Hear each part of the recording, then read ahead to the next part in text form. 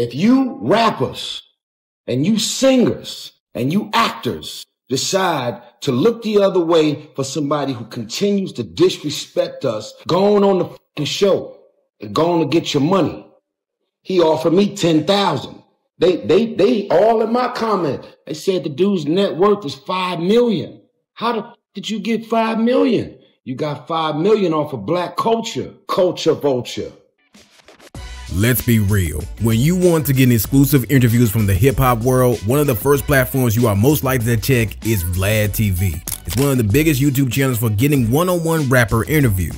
But the name behind the channel has been one that incites anger in the entertainment industry, especially among rappers. Some believe DJ Vlad is a snitch and profits off of street violence to make his pockets fat.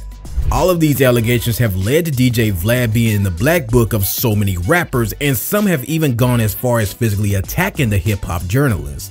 But what exactly is DJ Vlad doing that's making people not want to be associated with him? How come some entertainers give him a chance while others watch from the sidelines? In this video, we are going to shed light on these questions and the beefs that have come alongside them.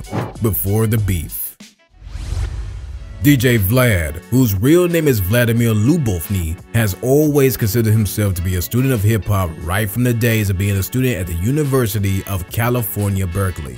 He had always been interested in music and decided to get into the music scene through DJing and some other activities. Although he was studying computer science and could have easily decided to pick a lucrative career in tech, he felt like his true calling was music. According to Vlad, he said, "I kind of reached this point where I was like, I really want to do music. Let me try to concentrate and try to do music as well." DJing came naturally to him, so it was easy for him to forge a path in that line. Vlad then decided to launch a website called djvlad.com and started posting MP3 files of his mixtapes, which actually garnered attention. He was the first person to ever do that, according to him. In his words, "I was the first person to ever do that because I really didn't have an outlet. I lived in the Bay Area in California and there were no Africans on Canal Street over there, so it was really all I could do." People are always excited to find new ways to listen to music, and when they discovered Vlad's website with lots of mixtapes, it made the site successful and profitable. A year after the success of his website, Vlad traveled to New York City in hopes of becoming the biggest DJs out there. He released a mixtape series called Rap Phenomenon, and his site and brand as DJ Vlad continued to grow, but he didn't find the success or popularity he thought he was going to get. Many people moved to New York hoping they would get their big break after a few months, but they turned out unlucky, and DJ Vlad was one of those people. However, unlike the other people who ran back to where they came from, Vlad stayed and decided to start DJing in strip clubs to pay rent.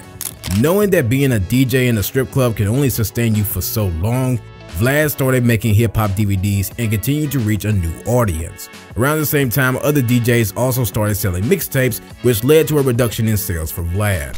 So in 2008, Vlad decided to start a YouTube channel called VladTV, and that was when things really started looking up for him. When DJ Vlad started his YouTube channel, it was met with so much skepticism, but that didn't stop him from being deterred. One major reason skeptics were pissed was because they felt the name VladTV was too sophisticated for a YouTube channel, and they were trying to project their fear of failure onto him. I mean, it was a good thing that Vlad didn't give up on the channel because it had turned out to be among the top 10 news channels on YouTube, alongside ABC News and Associated Press. He saw the vision and adapted to fit his new environment. Vlad was also getting some backlash on his channel because it was obviously centered on the hip-hop community, which many rappers felt like he couldn't relate to. But in the end, the channel ended up raking in an insane amount of views. Of course, with success comes beef, and Vlad has come to rack up quite a few of those too. DJ Vlad versus Rick Ross. When DJ Vlad started his YouTube channel, he soon realized that only reporting on day-to-day rap news wouldn't cut it. So he decided to start instigating rappers that had issues with each other. He invited them to come on the show and highlight the issues they had with their ops. Obviously, this was a tactic to further incite anger between the rappers involved. When he couldn't capitalize on the beef they had with each other, he made sure to dig into the past of his guests and put them in uncomfortable positions. In a long deleted interview, Vlad asked Rick Ross questions about his days as a correctional officer. Rick Ross is known for rapping about being the biggest gangster and drug dealer, but when he started having issues in 50 Cent, it was soon revealed that Rick Ross was a fraud and shouldn't be trusted because he used to be a CO. DJ Vlad, seeing how much attention the topic was garnering, decided to hop on the bandwagon and drill Rick Ross about his days in uniform. At the 2008 Ozone Awards, which took place after the interview, Rick Ross ambushed DJ Vlad and beat him to a pulp. Vlad was terribly injured afterwards and slammed Ross with a lawsuit and got a settlement of $300,000. After that incident, Vlad brought somebody who claimed to be the real Rick Ross on his show, but of course, there was no way Rick Ross could strike again, or else he was risking going to jail. It's the boss, Ricky Ross, and I'm sitting here with DJ Greg Vlad. He trying to set me up. He want me to be a defendant, but it won't work. 300,000? I'm talking about this fight didn't even last a round. No. And I ain't even fight. I ain't fight. DJ Vlad versus Joe Budden. DJ Vlad and Joe Budden are two of the big names in podcasting, but they seem to have always been at odds. They have never really had a real relationship, but what happened between them to spark this beef? When Vlad was interviewed by Adam22, he told the host that he believes his issues with Budden started when Vlad was visiting a strip club in New York. Vlad was partying with someone who was a supposed murderer. According to Vlad, Joe Budden was afraid to enter the club because of his killer associate, which already sounds incredibly sus. When Joe Budden got on his podcast to talk about their issue, he made it very clear that he didn't roll with Vlad because he didn't trust him. Joe Budden found it cowardly that Vlad would trigger people to get controversial content and then hit them with a lawsuit if they decide to slide on him. Vlad has characteristics of a snitch, and considering the fact that he is only in hip-hop to capitalize on the violence within the genre, Budden wasn't cool with that. When Joe Budden was still building his rap career, he had beef with another rapper named Ransom. Vlad brought attention to a comment Budden made and then went on to bring Ransom onto his show and asked for more information on the beef. So Vlad basically threw gas on the fire and it ended up turning into a major issue in the streets. Budden and his crew actually went to a homie's block while recording and jumped Ransom and his crew. The Ransom, Randy Nichols, got on the camera and said all of this fabricated bullshit. And you niggas clicked on it. So, what is there to do but take the camera and go straight to your block? According to Vlad, shots were even fired. After this, Ransom showed up at Budden's house with a group of dudes. While recording everything, the two groups started going off on each other, and then one of Ransom's people slapped someone in the face. I'm not going to involve my younger brother in it when it's really a joke. Vlad decided to take the video and put it out on the internet, and it went crazy viral. Of course, Vlad was trying to capitalize on this entire incident without any concern for what would happen if each of these men continued to retaliate on each other. Thankfully, Joe realized what was happening and took the high road and publicly tried to squash the beef with Ransom. Man, it's crazy to think if one of them would have eventually gone too far, someone would have ended up dead. But Vlad, it was all about getting as many views as possible, without a concern for these people's lives, and that is why Joe Budden called out Vlad for his approach on his own YouTube channel.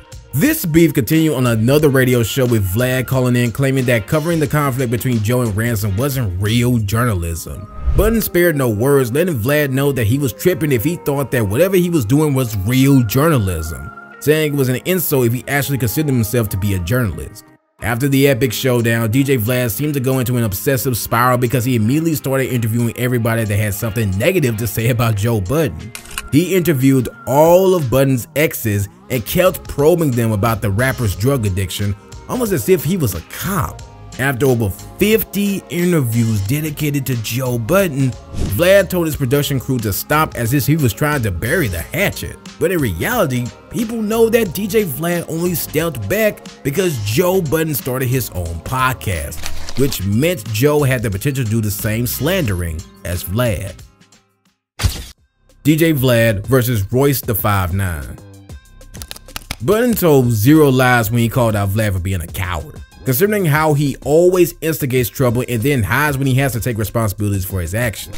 Vlad has a tendency to approach all his guests as if he has some premeditated plot to anger them. When he is not verbally attacking his guest, he is making remarks to get under people's skin, and when he is faced with the repercussions, he backs down, which is the major reason Royce the 5'9" dislikes him. Royce the 5'9" has never hidden his hatred for Vlad and has even gone so far as applauding people who turned down interviews with him.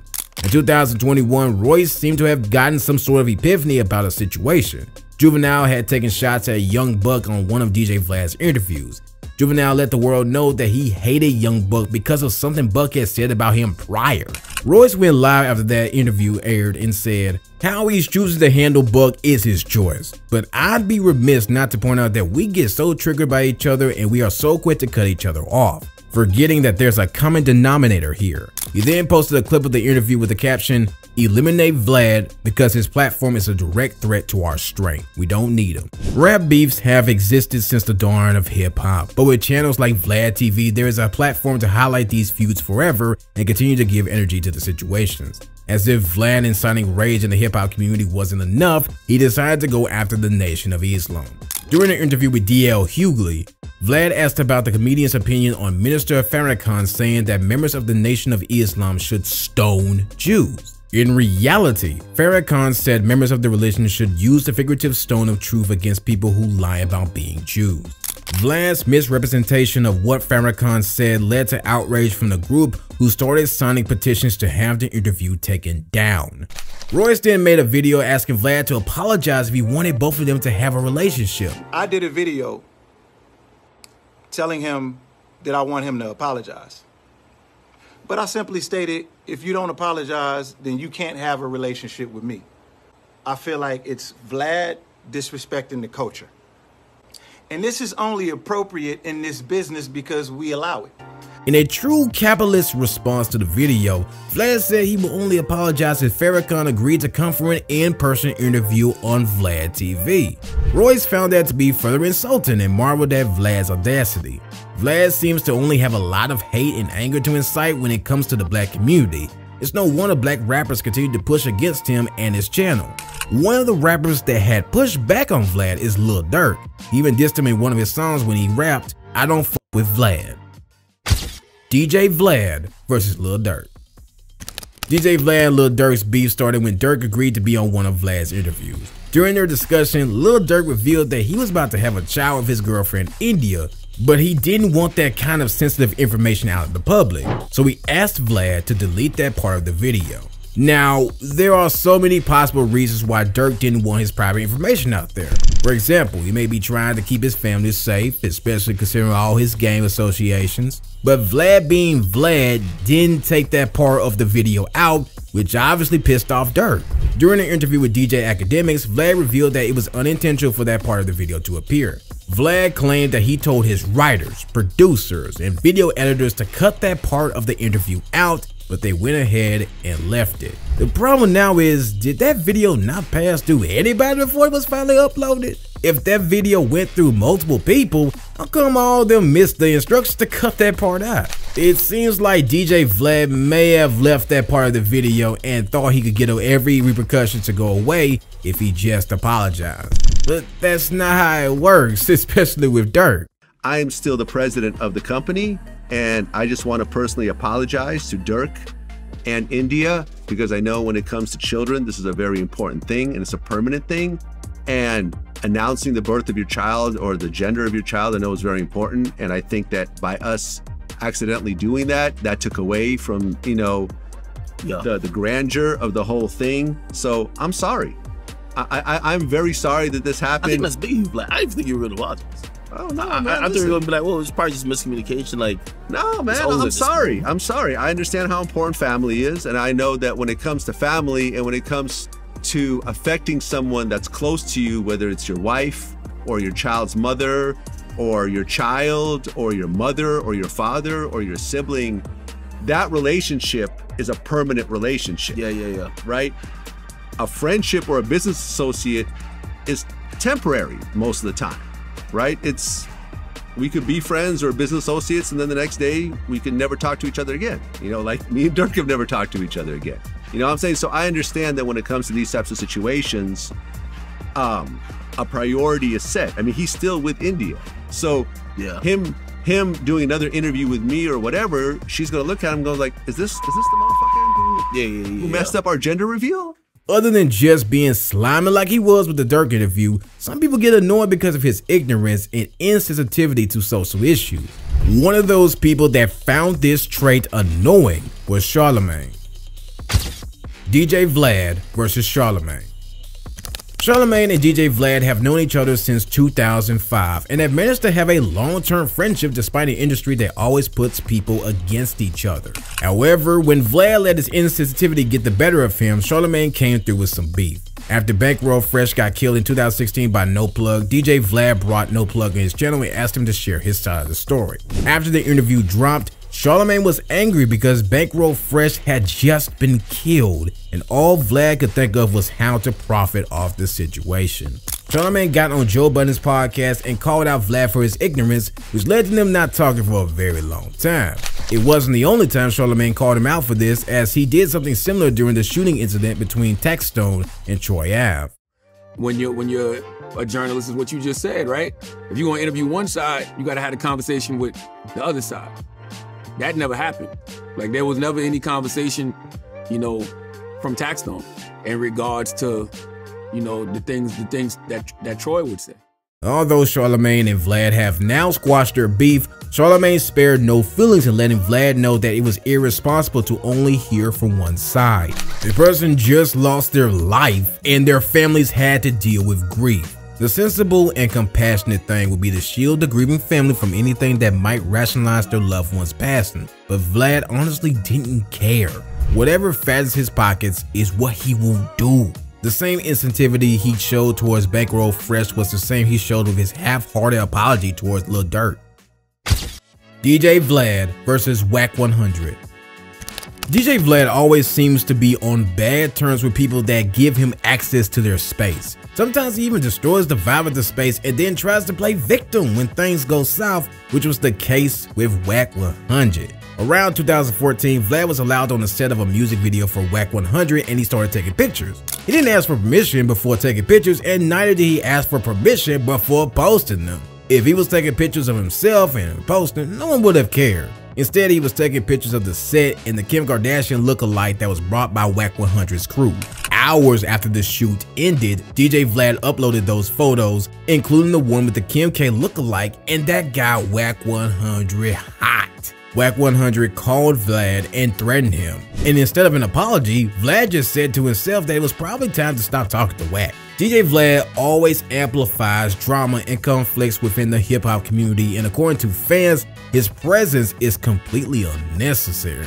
He sheds light on a lot of issues that people would have otherwise ignored in the hip-hop scene. At the same time, he fuels the animosity between entertainers, promoting hatred and unnecessary attacks on each other. According to Joe Budden, DJ Vlad is a smart man, and he knows the implication of every move he makes. He tends to interrogate his guests as if they are at a detective's table, and the police are using his interviews as evidence. For this reason alone, it's completely understandable that these rappers feel like they should take a step back. Is what he's doing real journalism? The whole point of journalism is to get to the truth of every situation. But for DJ Vlad, his style of journalism is to be as controversial as possible and get people fired up. Do you agree with Vlad, or is it time for him to rebrand and take his place as the #1 gossip channel in the hip-hop community? We are dying to see what you guys think about the topic, and if you like this video, make sure you check out these others. We appreciate everyone watching and helping us by liking, sharing, and subscribing. Make sure to hit the bell so you know when we come out with new videos. And as always, we will see you in the next one.